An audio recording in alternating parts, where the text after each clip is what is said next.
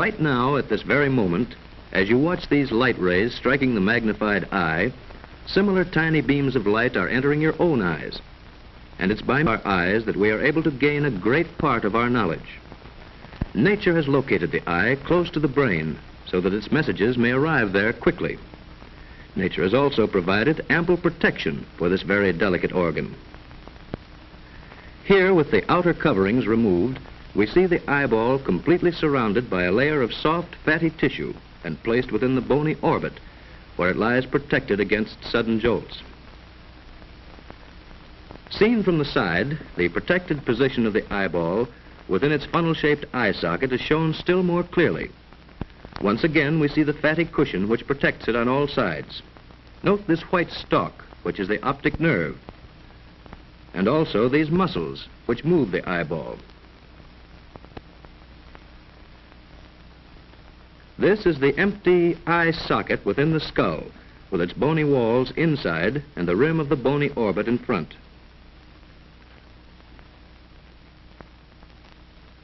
By gradually restoring the outer portions of the skull and also the covering tissues, we can now realize the location of the entire eye in relation to the outline of the face. Another important safeguard to the eye is the tear gland, which secretes the tear fluid.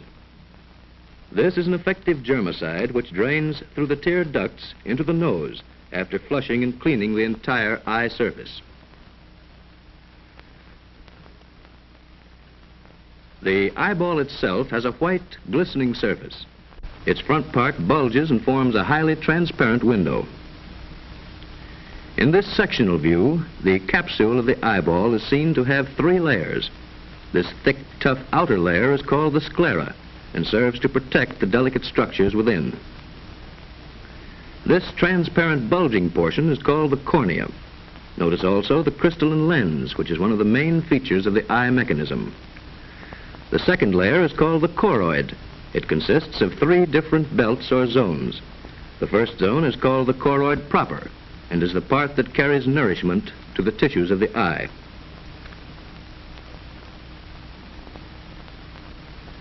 The next zone is called the ciliary body.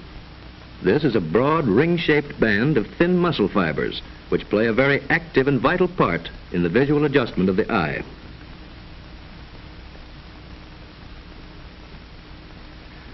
The third zone is the well-known iris, which expands and contracts the pupil much like the diaphragm of a camera. The iris will soon be described in greater detail.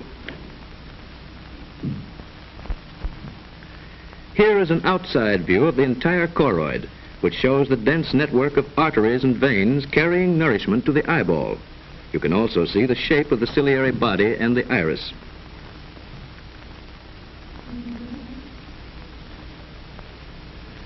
The innermost layer of the eyeball is the retina, a very delicate membrane. The retina is actually a part of the optic nerve which transmits the light impulses to our brain. The retina is the most important and complex structure in the eyeball.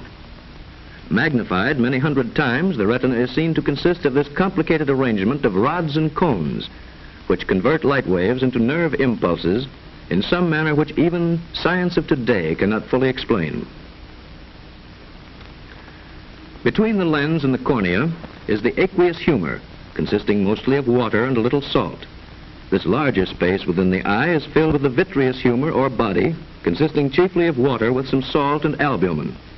The vitreous humor is really a highly transparent jelly and plays a very important part in the act of visual adjustment. Thus, light rays entering the eye must pass in succession through first the cornea, second the aqueous humor, third the pupil, fourth the crystalline lens, and fifth the vitreous humor in order to reach their destination, the retina.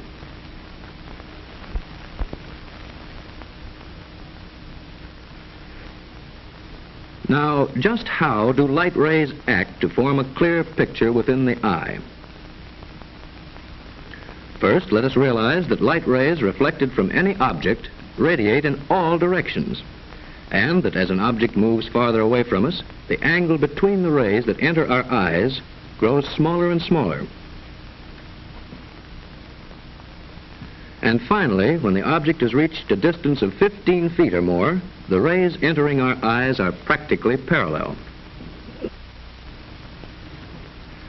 Now, nature has provided that parallel rays shall produce a sharp image upon the retina without any effort, and, as one may say, with the eye in a state of complete relaxation.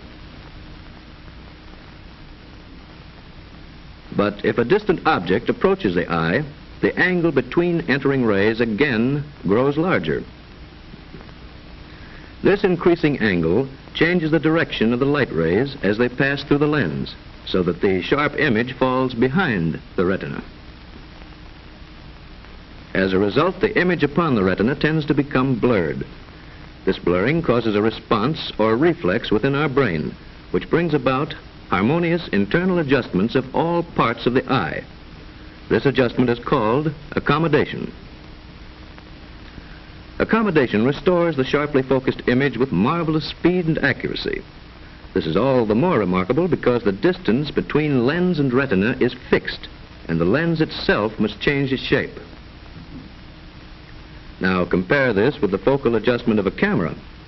Here the lens remains unchanged, but the film itself is moved until it reaches a sharp focal image. It is also necessary that both our eyes be fixed upon the same point in order that we may see an object clearly. Thus, as an object approaches us from a distance, our eyeballs turn accordingly. This movement is called the convergence of visual axes.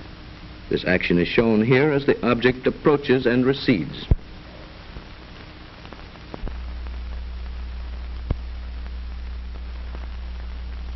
Here, in addition, we see the lenses accommodating their optical shape under the combined influence of blurred image and eyeball movement. And now let us look at this highly enlarged view of the lens itself. It has a soft, yielding body and is as transparent as glass. But it also has a firm, ball-shaped central core or nucleus. It is contained within a thin, elastic membrane and is suspended all around by a spoke-like arrangement of delicate threads or ligaments. The lens itself lies between two liquids. These liquids can exert pressure. All liquids cannot be compressed. You may ask then, how is this soft, pliable body of the lens made to take on the different degrees of convexity necessary for accommodation? In order to explain this, let us again call attention to the important ciliary muscle, which we see here in the diagram. This muscle is shaped like a broad ring which can expand and contract. Whenever it does contract, it must press upon the non-elastic vitreous humor. This liquid is confined within the rigid capsule of the eyeball and must, therefore, exert pressure upon the lens. Now, the lens as a whole cannot give way against the equally non-elastic aqueous humor and its confining cornea. So the only part which can possibly yield to the pressure of the vitreous humor or body is the soft substance of the lens.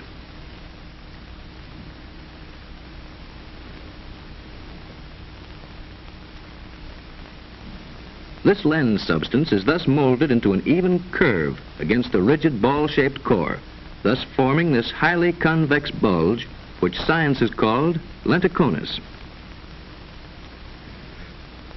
So whenever the image upon the retina becomes blurred, the brain automatically causes the ciliary muscle to contract or to relax until the lens has attained just the right shape to restore a sharply defined image upon the retina.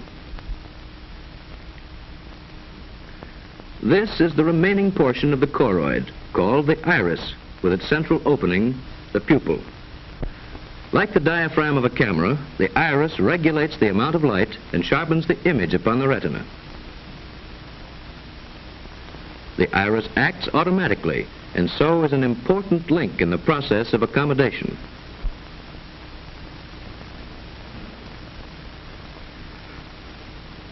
Its action is caused by two sets of delicate muscle fibers within the iris itself. These muscles are shown here in simplified diagram. These spoke-like radial fibers pull the pupil open. This ring-shaped muscle around the pupil closes it.